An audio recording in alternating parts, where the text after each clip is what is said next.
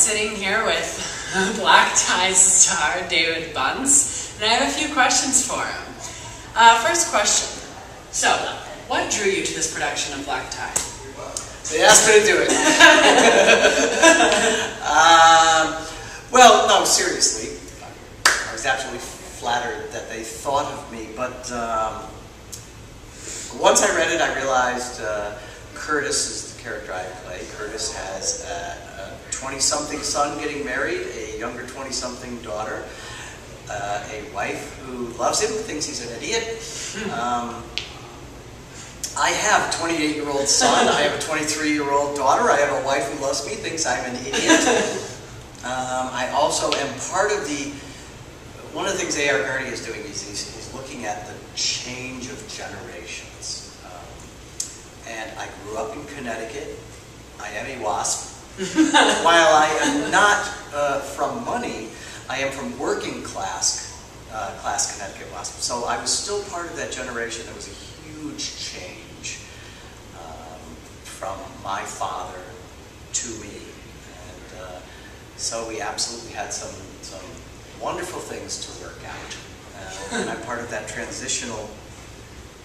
I guess all generations are transitional, I don't know. But certainly my parents, who were born in the late 20s, came of age in the 40s and 50s, things seemed to have a lot more rules and be simpler because of that.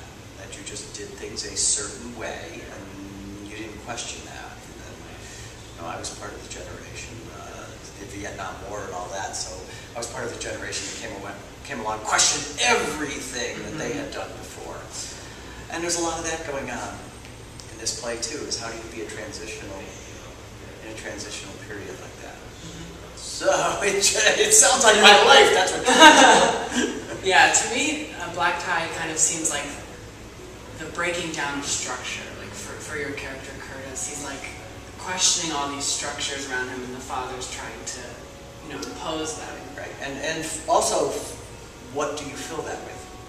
How do you recreate? Yeah, I mean, if you're going to question those traditions, what's left? What do you have left? Yeah. and that's Curtis's search. I do what Dad did? If I don't do what Dad did, what do I do? So now that we've been rehearsing for a week, what realizations have you made about your character Curtis in this week? Any major changes in what you first thought?